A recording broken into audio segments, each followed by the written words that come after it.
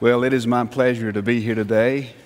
Mississippi and First Baptist Church of Starkville has made me and my family feel entirely welcome. We're learning that this is the state that is known for hospitality, and so far the fine people in Starkville here are not disappointing us, so thank y'all so much for welcoming us and bringing us to this moment. It's really a joy and a privilege for us to be standing here today. If you have your Bible today, and I really hope that you do, take it and join with me in Genesis chapter 15. Genesis chapter 15. And today we'll just be looking at the first 6 verses. But as you're turning over there, consider this with me. The Bible says that hope deferred makes a heart sick, but a desire fulfilled is a tree of life.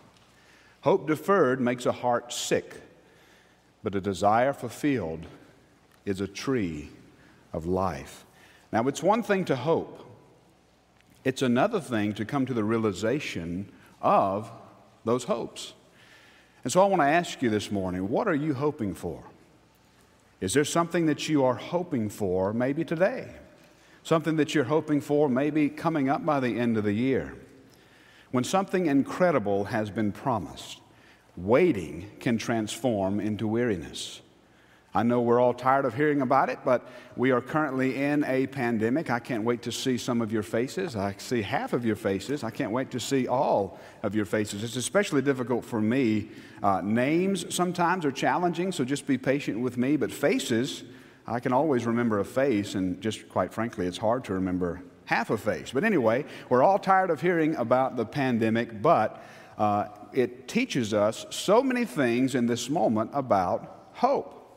Katie and I and the family, we of course watched the Macy's Thanksgiving Day Parade, and it was a big letdown without all the millions of people there. Football, if I'm honest, has been a little bit boring because it's just not been as exciting and dramatic. Baseball, they've tried to do things by putting in cardboard cutouts, but it's just not the same. Professional football, they've piped in the noise, but it's just not the same. But relief looks like it might be in sight. I don't know if you've heard the news yet, but through God's common grace and providence, a vaccination is on the horizon that has been promised to be 95% effective in its treatment of the virus. And so suddenly, when people hear that news, it's like frost in the morning when the sunlight hits it, rising from the rooftop. People are making plans to get back to normal. Hope deferred makes a heart sick, but a desire fulfilled is a tree of life. And so what I want to do is I want to take you to a moment in Scripture that teaches us to hope in God. And that passage is Genesis chapter 15. And let me tell you, God laid this message on my heart during the time that your pastor search committee, which, by the way, what a great group. They asked me early on if I had any concerns or questions about First Baptist Church of Starkville. And I told them, I said, unless you guys are not representative of the rest of the church, I don't have any questions and concerns. What a great group that was the first face of First Baptist Church of Starkville. But this text, God laid it on my heart about the time that your pastor search committee and my family were praying about this moment of the uniting of our hearts together. And let me just say this right off the bat.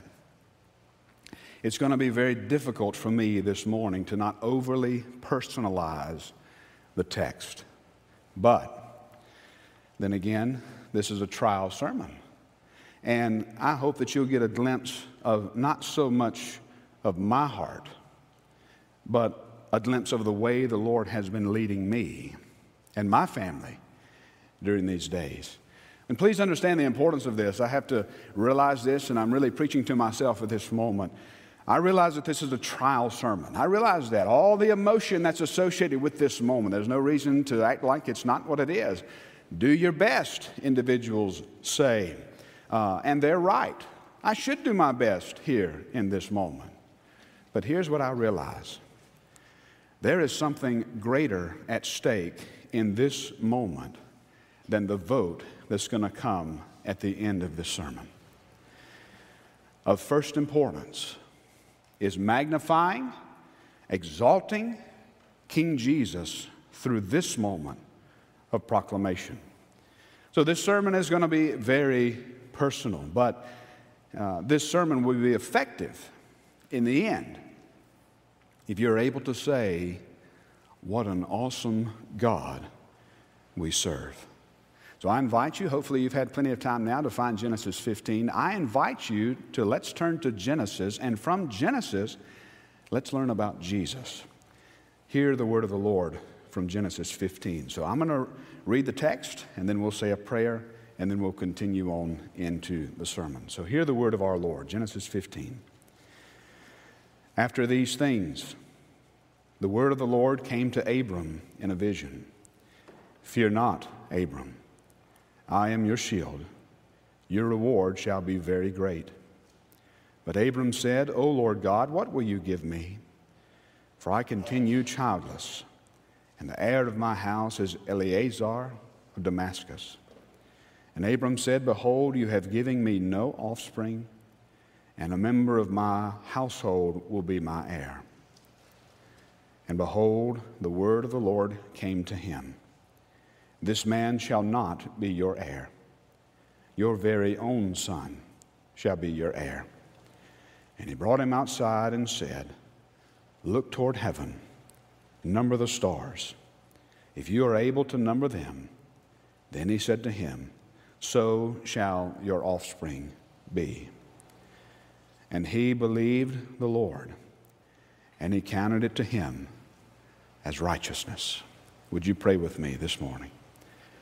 Dear God in heaven, thank you for this moment to stand before these individuals to make much of Jesus. Lord God, in the power of the Holy Spirit, may Christ be glorified to the glory of the Father. In Jesus' name, amen. So there's a song when I encounter this text. There's a song that comes to my mind when I think about this text. It's a song by Fanny Crosby, All the Way My Savior Leads Me. Who have I to ask beside? Can I doubt his tender mercy? Who through life has been my guide? Heavenly peace, divinest comfort, here by faith to him to dwell. For I know whate'er befall me, Jesus doeth all things well. And then if that line wasn't good enough, she said it again. For I know whate'er befall me, Jesus doeth all things well. 2020 might have been a rough year for you, but listen to me. It hasn't been a rough year for Jesus. He is still King. He is still in charge, and all of our hope is in him. And if you're not hoping in Jesus, it's my prayer that today you will hope in him for the first time. And if you've already hoped in him, it's my prayer that at the end of this sermon you will realize how beautiful it is to hope in him, and hope will continue to rise higher in your heart than it's ever been. You see, there's this faithful God who stands through the ages. As he led Abram, he's promised to lead you. But listen, he's just not promised to lead you, he's promised to be with you. He's promised to never forsake you. He's promised to be beside you as he is within you, to guide you as he provides for you. And his call all through the ages is the same. Trust me. Trust me. Through my life, I have felt the hand of God gently leading me. God gave me a dream, and he brought a desire to me through his own doing of putting others who had the same desires and dream, and that is to tell the world about Jesus. And then in my own story, God sent me to the wilderness for training, for teaching me that all that matters in this world is Jesus. He would often remind me that I am but dust, and then he would reassure me that he knows that I'm dust. He remembers my frame. And so all through my life, I've felt this gently sustaining, leading God who would never let go.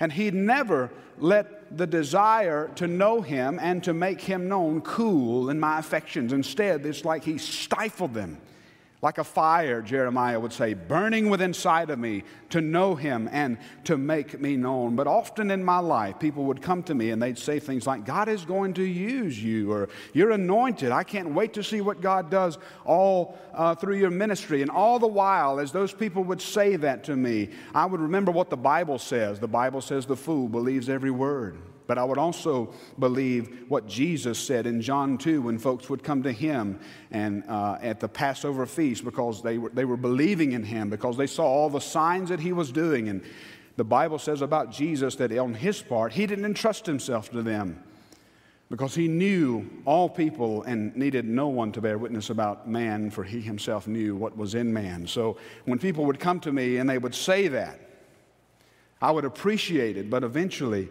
the words of encouragement and affirmation became a nuisance to me because I would hear them, be thankful for them, but then look at my circumstances and say, God, what are you going to do for me?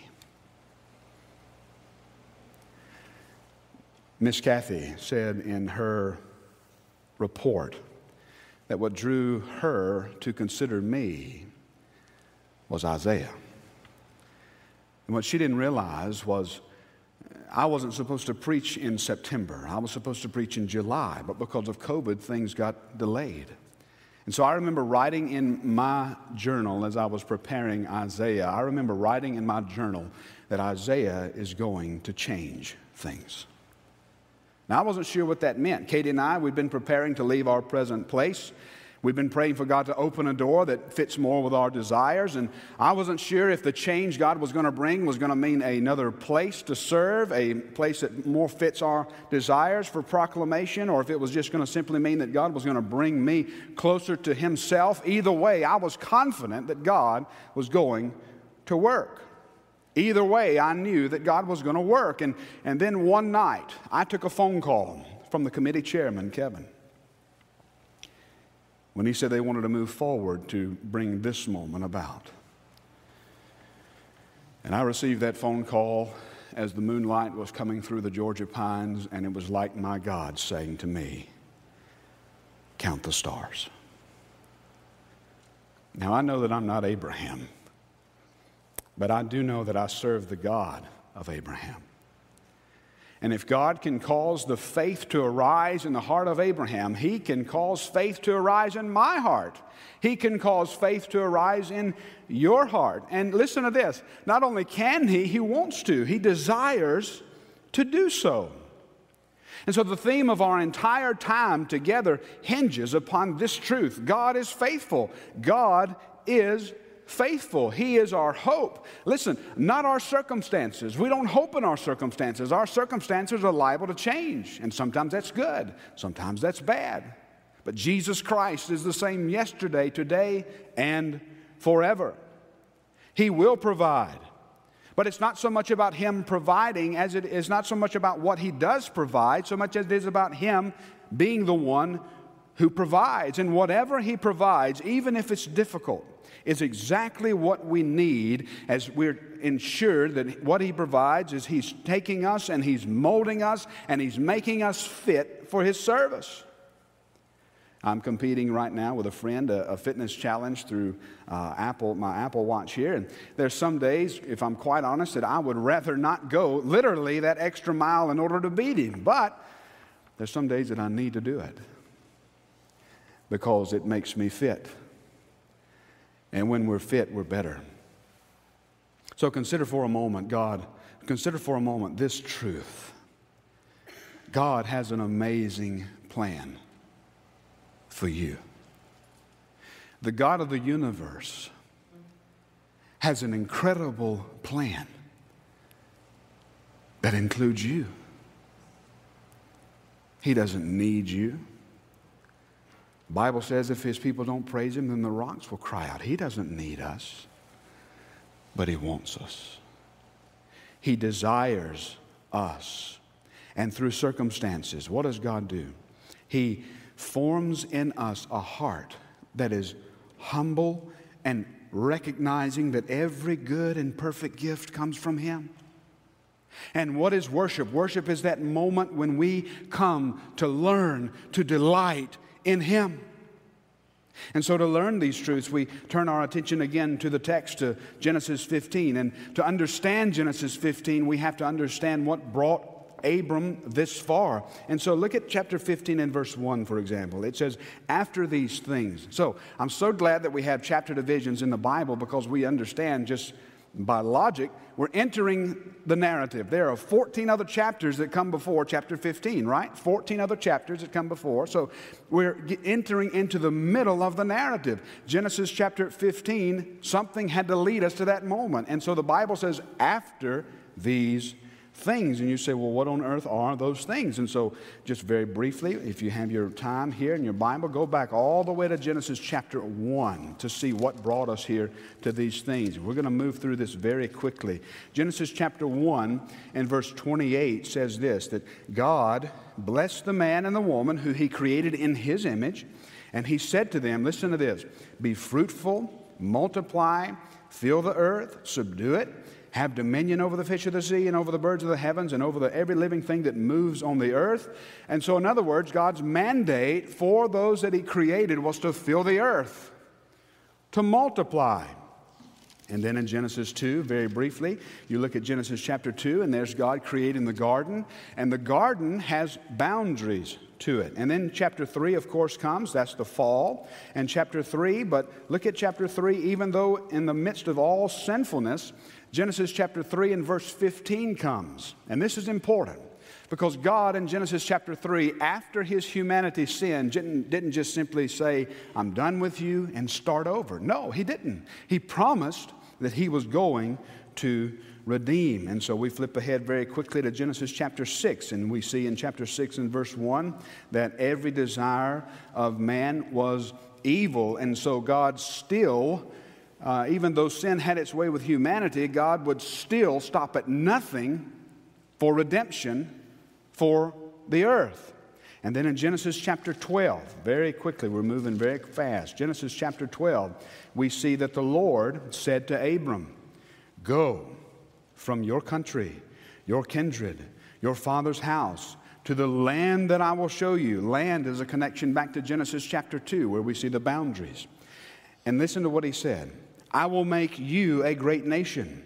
I will bless you and make your name great, so that all the earth will be blessed through you. I will bless those who bless you, and him who dishonors you I will dishonor. And in you, listen to this, in you all the families of the earth shall be blessed.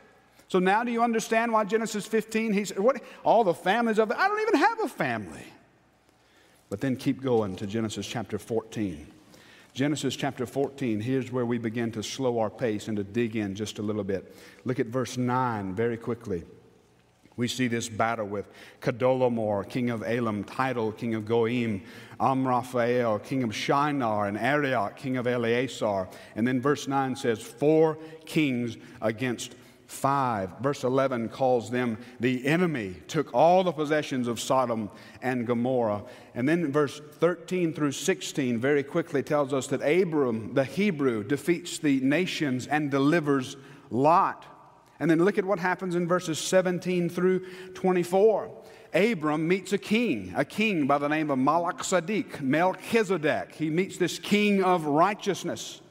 And he brings out, believe it or not, read the details later, mark it in your Bible in verse 18. Melchizedek, of all the things that he brings out bread and wine at the end of a battle.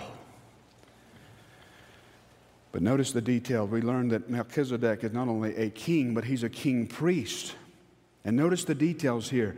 God, the creator of heaven. Look at Melchizedek's blessing in verse 19. And he blessed him and said, blessed be Abram by God Most High. Listen, look at this next phrase. Possessor of heaven and earth. And blessed be God Most High, who has delivered your enemies into your hand. And then look at what Abram does. He gives him 1/10 of everything. And then what does Abraham do, or Abram? What does he do? He refuses to give the nations an opportunity to say that they helped him. And he wants it to be clear. Look at what he says here in verse 22. I have lifted my hand, but Abram said to the king of Sodom, I have lifted my hand to the Lord God, the high possessor of heaven and earth, that I would not take a thread of your sandal strap or anything, lest they should say, I, the nations, have made Abraham rich. You know what he's doing there? He's showing that all of his hope is in God. Abram is hoping in God, and in that hoping, it displays itself in his depending upon God. Do you hope in God this morning? Many of you would say yes. Well, what in your life is showing that you're depending upon Him?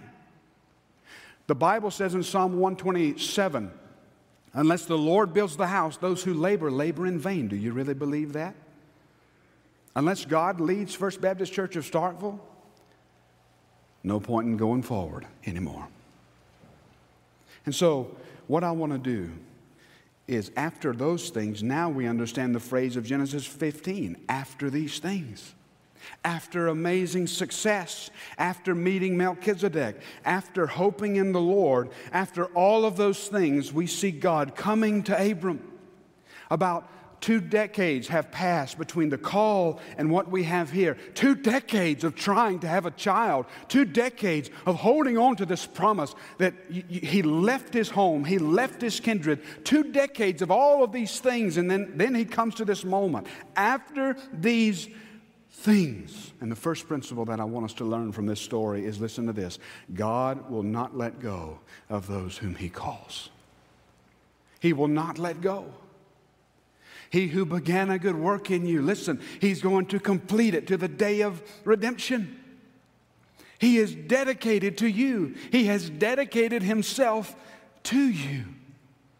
That breath that you just took in, even though it was hindered because of the mask, you owe that to God. He's dedicated to you. He will not let go of those whom He calls. Look at this. This great God gives Abram exactly what he needs, which is the second point that I want to take you to this morning for you to write down. God will give us exactly what we need when we need it. God is aware of your circumstances. He hasn't forgotten you. He knows right where you are. In all of your weakness, He knows that you're dust. And listen to me carefully. He loves you anyway. He loves you anyway. You see, the gospel of our Lord Jesus Christ holds 2 truths before us at the same time. And both of those things are simultaneously true. We are more flawed and sinful than we realize. And we're more loved than we could ever imagine. Both of those things are true because of Jesus. It's worse than you think it is.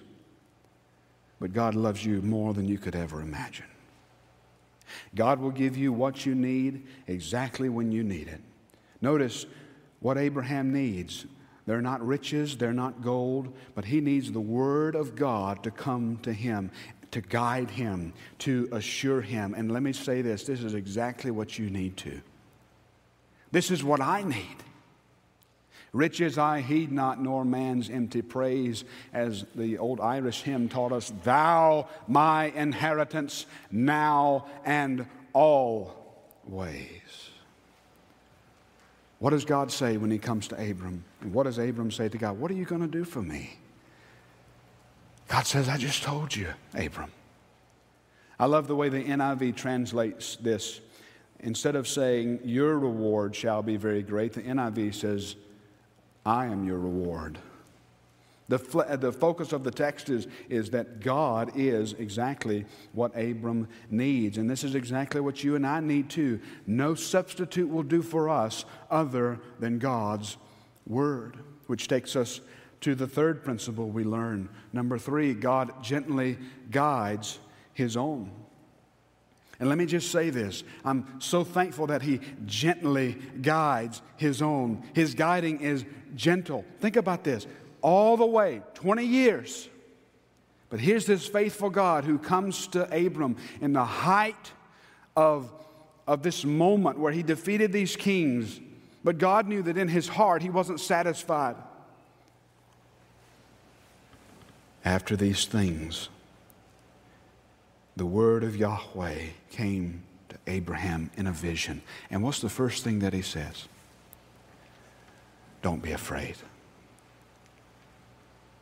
What would Abraham have to be afraid of? He just defeated the kings who defeated the other kings. But God knows his heart. And he gently leads and guides his own. Listen to the preacher this morning. God's delays are not God's denials. God's detours are not dead ends.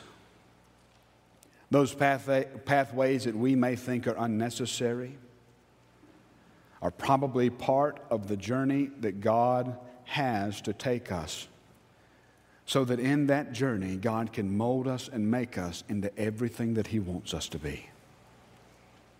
God's generosity towards Abram is, listen, not about Abram accumulating things and stuff. Instead, what's it about? What's God after? He has the cattle on 1,000 hills. He doesn't care about possessions. What's he after? He's after the heart of Abram. He's after taking the heart of Abram and forming in Abram the heart of a worshiper. And what's the heart of a worshiper? The heart of a worshiper is one who delights in and depends upon God for all things. Not only delights, not only depends in, but delights in that dependence. Delights in that dependence. Are you there yet? Some days, if you ask me, I'd say, oh yeah. Other days, oh me. I'm not there yet. But that's okay. God is there to gently lead and sustain us. Listen, I'm not sure what you're waiting on this morning. No doubt all of us are waiting on different things. Maybe it's a job. Maybe it's test results. You're waiting on these things that you know could change your life. But here's something that I do know. Death is coming for every one of us. Regardless of a vaccination, regardless of a pandemic, death is coming for every one of us. But listen, the hope of the gospel is that those who believe in Jesus, even those have victory over death. And so the question that I want to ask you this morning is, do you believe in Jesus? Do you hope in Jesus? Are you depending upon him? Listen, God is faithful. God can raise the dead. But the question is, will we trust him? Will we trust him? And not just today, but tomorrow, and the next day, and the day after that, and then the next year, and then the next year, and then the next time, and then when good news comes, and then when bad news comes. Will you trust him? Waiting is difficult. But waiting, listen, is the crucible that God uses to fashion and refine us and fit us for his will.